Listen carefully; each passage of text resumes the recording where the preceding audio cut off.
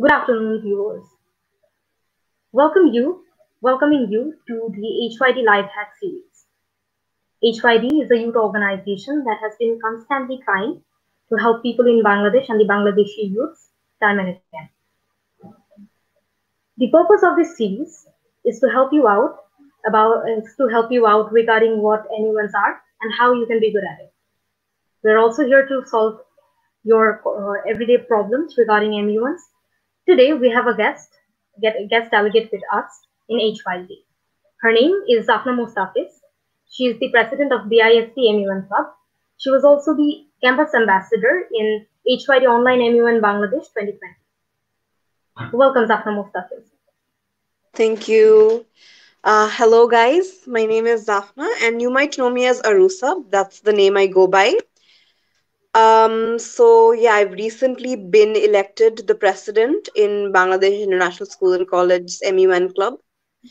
I've been in the circuit for around 4 years now, I think, 3 to 4 years. And I've had quite a variety of experience. And I'd have to say that they've all been amazing experiences. So, Tasnia. Okay, so Zafna, how did you get to know about MUNs? I mean, what made you want to try it out? So I remember that in class 8, I did not know anything about MUNs. I did not know anything about the world either. I had zero knowledge about IR. And they had an MUN club in our school, and they had posters all around the school. And I was just wondering, what is the full form of this word MUN? So after a while, I tried to do one MUN. I went to the club. I asked them that, what is it? And when I went there, right, I was just so intimidated by how amazing people are at the whole sport. And I did two at first in 2016, and I was just scared. I was scared of it's just so much information, so much knowledge, so many skills that you need. And I thought I would never measure up to those things, right? I thought I would never be able to do those things. So I went into debating because, debating is actually a lot easier. It's more about talking and constructive speaking, right? But MUNs have a variety of other skills that you need. So I skipped on MUNs and I went to debating. A year later, a friend of mine actually motivated me, and he was the then president of my club. He told me that, hey, if you can actually do debating, why don't you try doing MUNs again? Maybe, third time's the charm, so try it again. And I did. I tried the third time. I did a Master MUN in 2018. And yeah, the third time was the charm. I did pretty well on that one. And the weirdest part was I did not know how the rules worked. I learned as we went. The first speech that I gave was absolutely nerve-wracking and absolutely all over the place. But the second speech got a little better, and the next one got a little more better. And that's how I learned throughout the experiences, because I never had a constructive club to teach me how it's done, right? I never had web series about how the rules work or hacks work. Okay, so the rules of procedure, or ROPs as we call it, did they scare you off a bit? Because research is yeah, okay. So how did you get around to it? Getting around ROPs, I think ROPs are interesting, It's a lot like you go to school for the first time, and it's just interesting because there are so many different rules, right? If I was in kindergarten, and following those rules is kind of interesting, and also bending those rules your need is more interesting. So I guess that's how I learned ROPs, because I was always wanting to learn what is the proper most way to follow the rules here, right? How to completely be prim and proper and into the stimulation, into the active role of the country. So yeah, that's how I went with it. I tried my very best to live up to that standard. And eventually after the third MUN, it was piece of cake. Okay, that's good to hear from somebody who is one of the best runners of the circuit. But these Thank days, you. when either you or me or any runner in the circuit goes to a newbie and tries to explain to them what MUNs are, sometimes they get sort of they shy away from it. They Mhm. sort of have a notion that MUNs require extensive research. It requires extensive efforts, and it's not, as you say, it a piece of cake, and it's not so easy to get. So these days we see that they are shying away from it, and they're not even trying it out, even though it's such a productive ECA. So how would you describe MUNs to somebody who has never done it before? To somebody who's never done it before, I guess it's a lot like a full free multitask video game like Sims, okay? Or maybe like, yeah, it's a lot like Sims, okay? You can do anything you want, right? It's literally like a role play video game. You can do anything you want, you can be anyone you want. You just have to follow a few rules, right? And that's about it. The skills that you learn, you don't have to learn them in the first one. You learn them as you go, and that's how it's like, more interesting, because every new month, every new committee, there's one new thing that you learn. And I'm still learning. I'm over 10 MUNs, but I'm still learning it every single new committee, right? Yeah. Okay, so what the one of the most common questions that I face while trying to make people understand about what MUNs are is that how is MUN different from debate? Okay. So I've done both. So MUNs basically, they're a little more vast than debates, but they're actually a lot more easier than debates, technically speaking, because in debate tournaments, you have to speak for 8 entire minutes, and it's actually the competition in itself is very hard. So if you go there as a first timer, it's kind of hard to cope, but it's also a very interesting environment to learn. But for MUNs, there are varieties of skills that you can learn and varieties of ways that you can do. There is no set formula, right? And that is what makes it interesting, right? So you can learn how to negotiate with people, right? And the best part about this is every single MUN skill that you will learn is a very key, important life skill. And that's what, I mean, intrigues me the most about MUNs, right? They teach you about diplomacy. You'll need diplomacy with your brown family, with your school, with your workplace, everywhere, right? Yeah, So diplomacy, then connections, building friendships, being able to socialize and communicate with people. If you're living in a society, I mean, after the pandemic, when we're not socially distanced anymore, right? So you will need to socialize with people. And you learn that from MUNs, because MUNs are like literally a hub for socializing. And about the academics of it, right? Because look, when you go into a circle of people, like in a job, or when people are having a discourse about something important, right? And you don't know shit about the world. So things might like get a little complicated for you, right? At the end of the day, when you're more educated about the world, you're culturally more appropriate. You're more understanding towards these people around the world. You can understand, relate to their problems, right? Because, we don't live in just a bubble of our society. As people, it's important for us to know what is happening to the children in Syria or to the children in Yemen, right? And right now, it's important to know like how different countries deal with those situations, right? Solutions to those problems. And that's something that I love about MUNs. It's not just about, fighting and pointing fingers at another country. It's also about bringing in very crucial solutions to a lot of problems. It helps you brainstorm, if nothing, even if you're not solving a world problem, right? To the very least, your brain is working. It's thinking about critical problems around the world and solutions for that.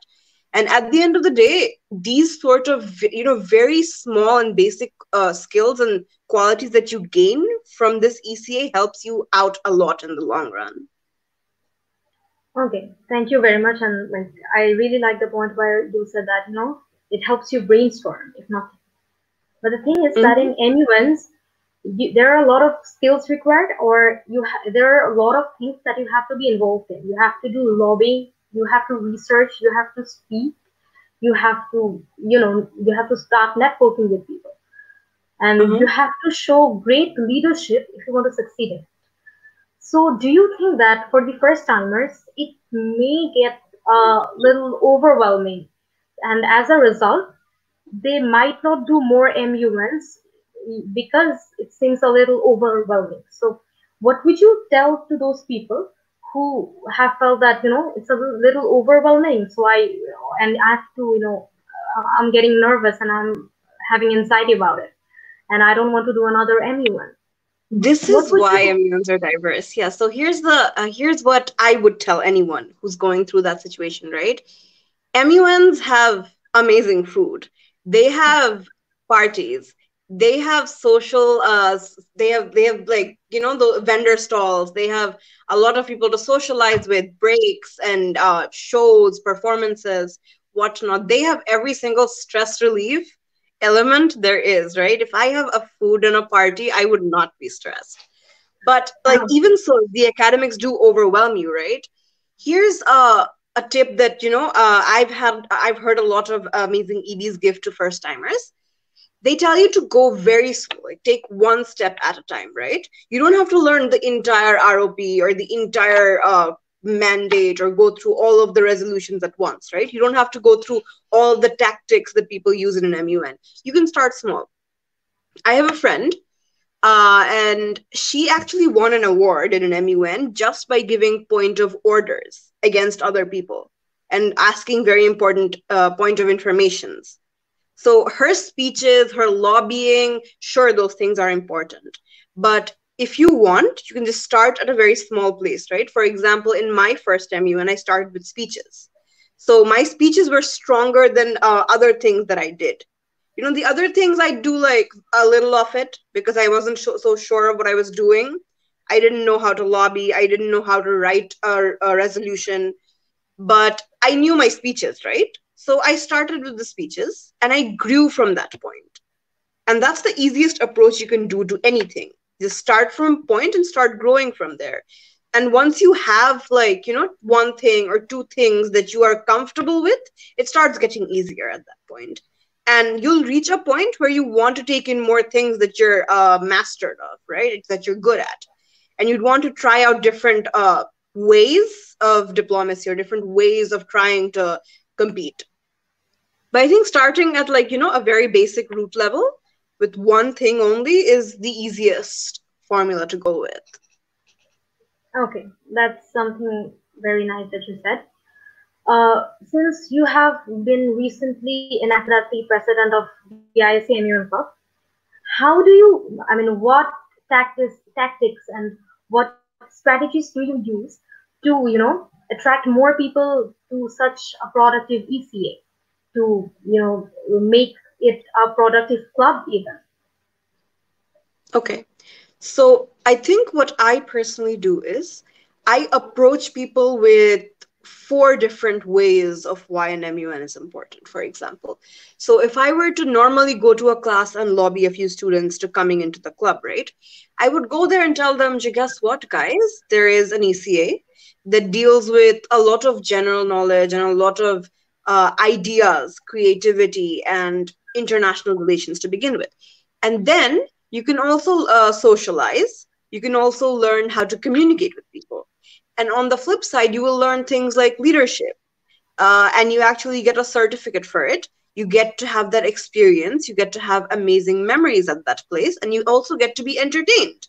So it's a full package. When I tell them that there are like, five or four different aspects to seeing an MUN, then, I don't need to read the minds of those people. They will relate to what an MUN is, and they will pick on the things that they like about MUNs. If like someone likes someone likes international relations, they will latch onto that. If someone wants to be a leader, they will latch onto that attribute, right? And then they will start to like explore the ECA.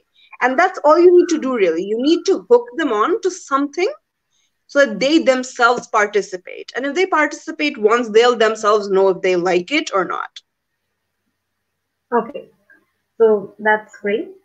Due to this COVID-19 pandemic, in our country and in many countries of the world, there are a number of online MUNs going on, Mm-hmm. and online MUNs are being continuously hosted by HYD, by different organizations in India, in Nepal, and whatnot. So, what is your opinion about online MUNs? Because uh, some people are not so sure about how things go on. So, how would you explain it to them, and what is your personal opinion on this? So let's be honest about this. Some people have very controversial ideas about the ECA of MUNs, right? And here's why I think that it's not exactly a proper ideology. And personally, I think that MUNs are actually helping a lot of kids out there. Myself, for example, because I've been helped a lot because of this ECA, right? I've grown a lot as a person because of this. So I think the online MUN right now is actually a lot better version of the ECA, of the extracurricular activity in itself, because you see, in an online platform, what you're having is you don't have to go through the whole trouble of a venue, of having an event, of uh, even having an entertainment segment to it, right? So this MUN right now, the online ones, are purely academic, right?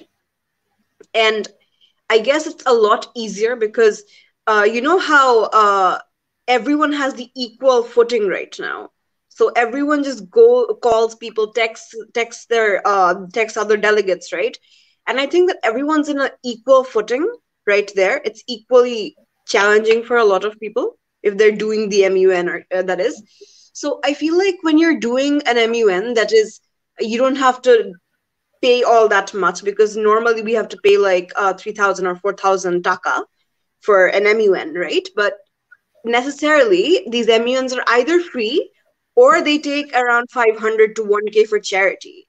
And personally, I prefer the charity ones because, right now I could spend 1K on like extra groceries that I probably won't need because the lockdown might just be over before I finish that stuff, or I could, donate to people who can't even eat, right? And personally, I would feel a lot better at this moment in time if I could donate 1,000 taka to people who really need it more than me, right? So I think it's an amazing approach because, sometimes we know that we need to give charity, but we don't know where we go. Like which portal do we use? Where do we send the money? Whatnot, right? So I think it's an amazing, idea because you know that you're getting something out of this. You get to have an entertaining ECA to yourself, and a lot of people are being helped by this. And honestly, I do respect your secretariat board a lot for this amazing initiative. So yeah, Thank you so much, here's ma'am. that. Okay, so I would just like to tell this to our viewers that in HYD Online MUNs, both of our MUNs, the one done in Bangladesh and the one that we're currently preparing for, the one in Nepal, both are charity MUNs. We have this strategy that one delegate for one family, that means the minimum donation that we take from one delegate will be used to help uh, give relief to one family. And we have a lot of charity partners who we help by giving our funds, and they in turn help other people. So I think MUN is no longer just an ECA. It has become a medium to help people during a crisis. We not only speak about helping people in the world, we not only discuss about helping people in the world and the different crises of the world, we are actually stepping down on the grounds and we are helping people. So I think that that kind of initiative in a country like Bangladesh is a very big thing. So, Zafna ma'am, uh, since uh, uh, since this is an MUN hack series, how would you advise our new delegates to go through it? If you sum up in a way so that they don't back out of it, because like we said before, it can be Mm. overwhelming. Yeah, it So can be. how can you continue your journey in an ECA like MUN, and be really good at it and be happy about doing it? Okay. So here's something that that intrigues me most about MUNs, and I've said this a lot. A lot of things about MUNs intrigue me. So mostly it's because I initially went to MUNs to have fun with my friends, basically. In Before I actually researched and constructively started doing MUNs. So back then I went to the committees, and even though I was intimidated and overwhelmed and scared, to be honest, it was so interesting because nowadays we're seeing such a diverse platform of committees. I did this committee once in Scholastica, I think. It was called SSSIA. It was the Secret Service Committee. So basically, you're a secret agent in the committee you're in. So you're in Okay. double committees. Then they have crisis committees, moving crisis committees. Actually, they just randomly come up to your room and give you a crisis, like your president died. What are you going to do about it? And sure, you can get scared, or you could get up and do something amazing about it, right? So yeah, these different committees. I was once in the National Security Council of the United States of America, and our president was role playing Donald J. Trump, right? So yeah, it was really interesting because we had to play exactly the way those diplomatic people, they act in their cabinets, in their parliaments, right? So yeah, I think in terms of hacks, I would say that there are a lot of ways of approaching an MUN, right? But I think if you want to make it easier, um, do your research well, right? Because I have seen a lot of people who think that, I'll just, lobby my way through, or I'll just improvise. But I've learned this the hard way because I used to be pretty bad last year around, and I kind of quit in March of 2019. And I came back with Bugman this year because Bugman was so academic. It just inspired me to come back to the whole stage again. So here's what basically I suggest a lot of people. You start small, but you do your research properly. So at least you can give your speech, you know what everyone else is talking about, and you can take from that committee, you can learn from that committee, right? So if you know the basics, for example, if your topic was, your agenda was climate change, right? If you knew what the Paris Agreement was, if you knew what some basic concepts of climate change, which countries have more carbon footprint, right? If you have those basic knowledge, then in the committee you will understand why USA and Russia are fighting about who has bigger industries and whatnot. So it's easier when it's easier to understand, it's easier to learn from them. And when you're actually learning, you can go back to the next MUN, because if you're not learning and you're just hearing words, you'll just be bored and you'll never go back to the next MUN. So I guess that's one thing that's very important. Secondly, use points. And I love doing that, right? So I'm someone who raises a lot of point of orders, a lot of point of information. And you can honestly play around with that. You can ask people about the things that they probably will never research. And I guess that's about it. In terms of research, I guess research every single country in the committee. I know it sounds like a lot, but if you're not a first time, if you're not a beginner, if you're through your fourth or fifth MUN, maybe research all of the countries, because even if you ask a very important POI to a country like Haiti, and even if they can't answer and it's a very important and constructive question, you still get marks for that. So I learned it when I was Haiti once. So yeah. And then do a lot of paperwork. I do that. I make up treaties, I make up resolutions. So this once I was Bangladesh. in a historic committee during the Liberation War, and I had to do a lot of paperwork. I made Pakistan sign the paperwork, and I made Pakistan hand over all of, like, all of their prisoners and give me money for rebuilding. And yeah, I Wow. Pakistan read through the papers, right? But they were just, the words were crafted enough for him to not understand. And I wrote an entire newly made constitution. So Wow. yeah. That's So amazing. do your paperwork. Yeah, do your paperwork. If you can make one paperwork gives you a lot of marks and a lot of ups in the committee. People will know that this person has been working hard. And your EBs will know. Your EBs will know that this person is bringing something to the table. They're giving me words on paper, right? Make statements, just make small development projects, right? So for example, once I was a country in the Balkans of Europe. It's called Serbia, and Russia was my ally, right? So me and Russia, we just made a simple paperwork, just a few lines about a railway project, right? But a railway project is development for me, and a railway project is influence for Russia, right? So it's a win-win game. It's not just some railway project that people will benefit from, because you have a lot of political gain from this as well.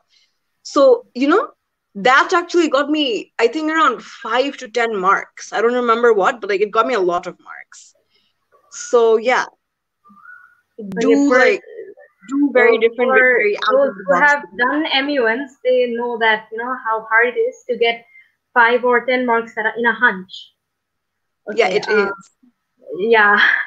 So I think since it was the first episode of our series, a lot of things may have sounded unfamiliar to a lot of our Mhm. viewers. But just to assure all of you, we will be coming with more episodes very soon, and we will be solving all of your queries if you have. So I guess this has been a very good episode with our guest delegate Zafnah Mustafiz, and we look forward to having you again. And Thank you I so much. It was a pleasure being here. same here. And if you have anything to say to our delegates in HYD Online MUN Nepal. Delegates, I have done an international MUN just a few days ago, and I have loved how welcoming the delegates are to, like, international delegates and people of other countries. So I request you to keep that up. Be welcoming. It's a time of need. Everyone's in a lot of trouble. Work it out with each other, and just have a good time while you're learning the ECA. And right now, I think that's all that matters, that you stay safe and you have a healthy mind and you're happy. Okay. So with that, we would like to end our first episode. Thank you everyone for joining us today. We will be coming back soon with another delegate in another episode. Stay home, stay safe. Thank you.